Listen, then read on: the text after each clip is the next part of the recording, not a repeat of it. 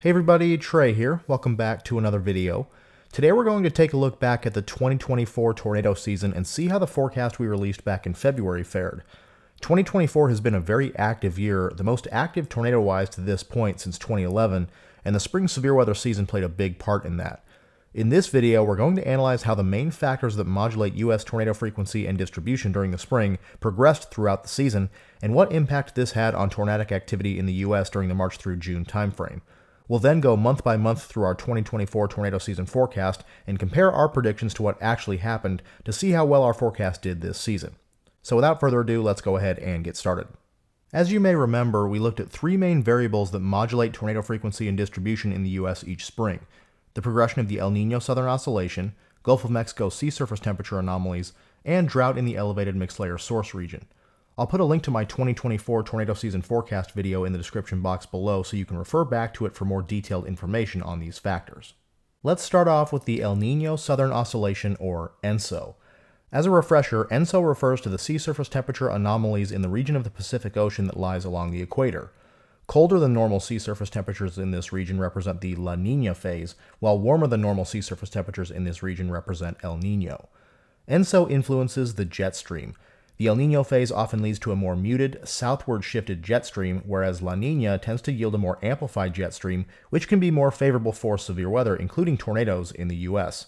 However, research from Lee et al. Has shown that instead of focusing on the individual ENSO phase that's present through most or all of a given tornado season, looking at how ENSO phase progresses throughout a season can be more helpful in determining tornado frequency and distribution in the U.S. Back in February, we were in a moderate to strong El Niño that was expected to shift into a neutral and perhaps weak La Niña phase by summer. This most closely matched Lee et al.'s early terminating El Niño progression, which tends to feature heightened tornadic activity from the Central Plains into the Midwest, as well as in the Southern Plains, particularly in April and May. This ENSO forecast ended up being pretty accurate, as our 3-month running average of equatorial Pacific sea surface temperature anomalies decreased rapidly into the neutral phase by around May, with continued decrease into June. The next modulating factor we analyzed was sea surface temperature anomalies in the Gulf of Mexico. Based on research by Molina et al., when Gulf of Mexico sea surface temperatures are warmer than normal, the air mass that gets transported northward into the U.S. is more unstable, increasing the potential for severe weather, including tornadoes, while the opposite is true for cooler than normal Gulf waters. We went into March with a mix of anomalies in the Gulf of Mexico, but in an overall sense we were near or just above average. In our tornado forecast video, we mentioned that it was unclear how this might progress, but that we expected at least average to above average sea surface temperatures to persist through June. This is exactly what happened. By mid-March, the pockets of cold anomalies had disappeared, and widespread warm anomalies would permeate the Gulf through the remainder of the season. By June, Gulf sea surface temperatures were well above average as a whole. Finally, we discussed the impacts of drought in the elevated mixed layer source region out west. Drier, hotter conditions on the higher terrain of western Mexico, the desert southwest, and up into the Rockies can yield stronger elevated mixed layers transported eastward atop the low-level moist layer. This means stronger capping that can preclude severe thunderstorm development, so less drought in the EML source region can be more favorable for severe weather out east, including tornadoes. To start the season, the picture wasn't too concerning. The area from southern New Mexico into west Texas was struggling with extreme drought, but it was fairly localized, and elsewhere in the EML source region, drought conditions were fairly modest in their extent and severity. Long-range outlooks showed drought persisting across the desert southwest into west Texas, but it did not seem like this would negatively impact EML strength going into the spring, and this ended up being the case as little change in drought conditions occurred from March through June. Now let's see how our 2024 tornado season forecast performed. Remember, our forecast was for tornado frequency and distribution across the U.S. for the March through June time period. Taking into account the expectation for generally favorable conditions among our modulating factors and several analog years, we predicted an above-average tornado season in the U.S. with two main potential hotspots: the Southern Plains encompassing Kansas, Oklahoma, and Texas, as well as the region from the Central Plains into the Midwest. To start the season, I expected March to be active toward the beginning, followed by a slow finish, with most of the early activity focused in the Central Plains, shifting toward the Gulf Coast to end the month. What models were predicting to be a fairly active jet stream to begin March did not come to fruition, and tornadic activity was much more limited than I anticipated through the first week or so of the month. Providing over half of the month's total tornado reports, March's only true outbreak occurred from the 13th through the 15th. The event started off with a well-documented tornadic supercell near Alta Vista, Kansas on the 13th, which acted as an appetizer for the following day. On the 14th, supercells produced several tornadoes, some significant across Indiana and Ohio, in somewhat of a surprise event, with other sporadic tornado activity from Texas to Illinois that evening and across the southeast throughout the morning of the 15th. Other than a bit of activity across the central and southern high plains on the 24th and a few other isolated events, the remainder of March was quiet in the tornado department, finishing with a below-average 67 tornado reports for the month. Overall, our forecast for March was a bit off, with mostly sporadic activity and no real hotspots emerging other than perhaps the Midwest, which was driven largely by the mid-month outbreak alone. Our forecast called for the relative quiet of March to continue into early April before tornadic activity picked up toward the back half of the month, in particular across the southern plains, the Mid-South, and the Midwest. April began with back-to-back significant tornado risks. The corridor from Oklahoma to Illinois was under the gun on the 1st, while the threat increased and shifted east into the Ohio River Valley on the 2nd.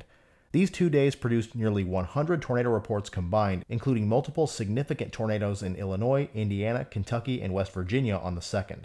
However, we subsequently entered into a bit of a lull across most of the country as expected, outside of a couple days of elevated activity along the Gulf Coast on the 9th and 10th. As we moved into the latter half of April, we saw another multi-day outbreak with 48 tornado reports during the 3-day stretch from April 16th through 18th. After multiple tornadoes on the morning of the 16th across eastern Kansas, tornadic supercells developed both near the surface low in eastern Nebraska and south of the warm front in Iowa and Missouri, the latter regime spawning a high-end EF2 in far southeast Iowa. A few tornadoes would occur in Ohio on the 17th and in the general vicinity of St. Louis on the 18th. A week passed before the beginning of another outbreak sequence, the most notable of the season and one that would kick off an extended stretch of hyperactive tornado activity. 164 tornadoes occurred over the 4-day stretch from April 25th through 28th, with the 26th coming in as the most active day. 77 tornadoes, including several significant, occurred on the 26th alone, mostly across eastern Nebraska into western Iowa, including the Lincoln-Waverly, Nebraska EF3, the Elkhorn, Nebraska EF4, and the Minden, Iowa EF3. The onslaught shifted south on the 27th with 57 tornadoes, many of which occurred after dark in Oklahoma, including the Sulphur EF3 and Marietta EF4. The sequence came to a close on the 28th with several tornadoes from the Ozarks down to Texas. After a down day on the 29th, activity would pick up right where it left off with the start of another multi-day outbreak sequence on the 30th, featuring multiple tornadoes in northeast Kansas, including an EF3 near Westmoreland, and a somewhat surprise tornadic supercell in southwest Oklahoma that produced an extremely large and intense tornado near Hollister, along with an unusually long-lived anticyclonic one nearby. This closed out a month in which we saw 384 tornado reports in all, which is well above average, and many of these were concentrated in corridors from the Central Plains into the Midwest, the Ohio River Valley, and the Southern Plains from Kansas to Texas. Our forecast accounted for this, as well as a late-month uptick in tornadic activity fairly well, so I'm happy with our April forecast overall.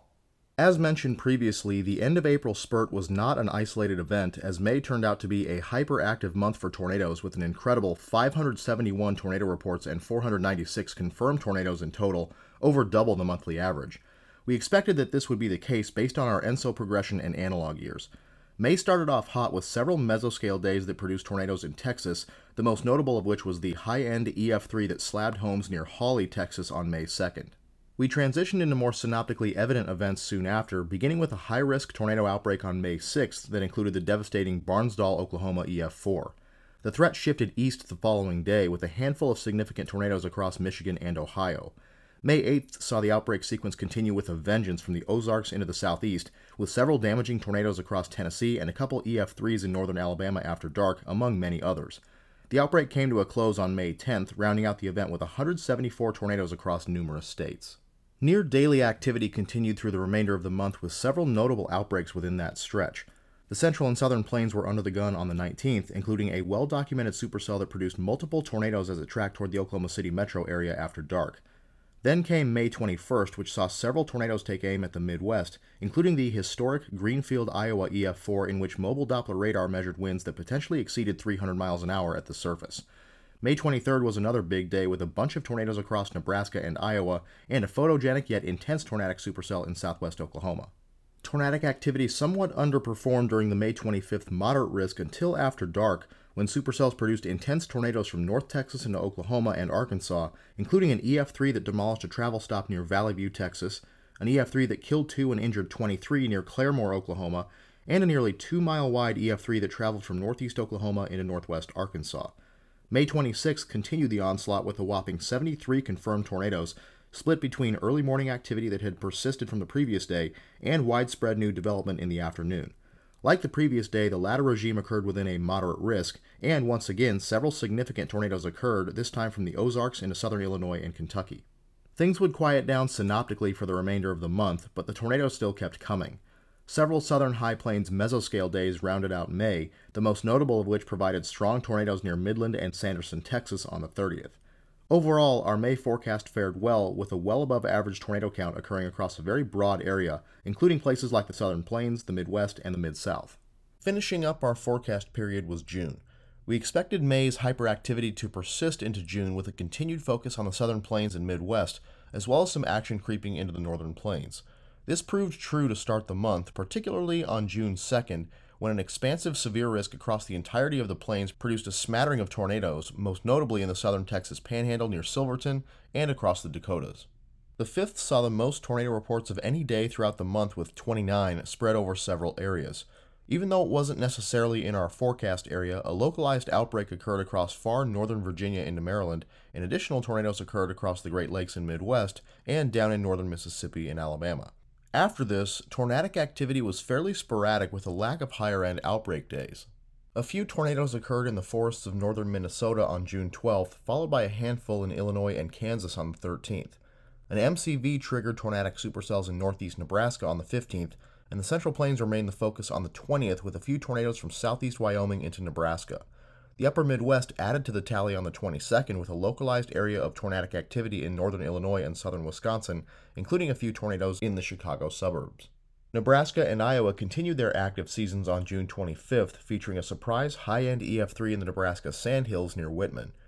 Overall, our forecast for where June's tornado activity would take place wasn't too bad, with the corridor from the Central Plains into the Midwest remaining a hotspot and scattered activity across the southern high plains, but our call for an above-average June fell flat, with only 166 tornado reports and 122 confirmed tornadoes, well shy of the climatological average.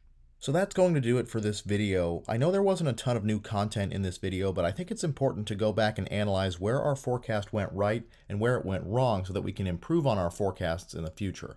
Overall, I'm pretty happy with how our forecast fared, especially for April and May. Our expectation of an above-average season definitely came to fruition, and the Midwest and Southern Plains saw quite a bit of activity as expected.